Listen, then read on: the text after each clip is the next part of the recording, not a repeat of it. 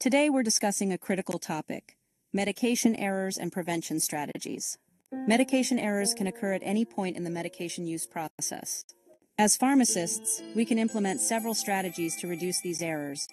Clear communication is key. Ensure that medication orders are clearly written and understood. Double-check systems are essential. Use verification processes for high-risk medications. Education is crucial. Provide patients with comprehensive counseling to ensure they understand their medications and potential side effects. By actively engaging in these strategies, we can significantly decrease the incidence of medication errors.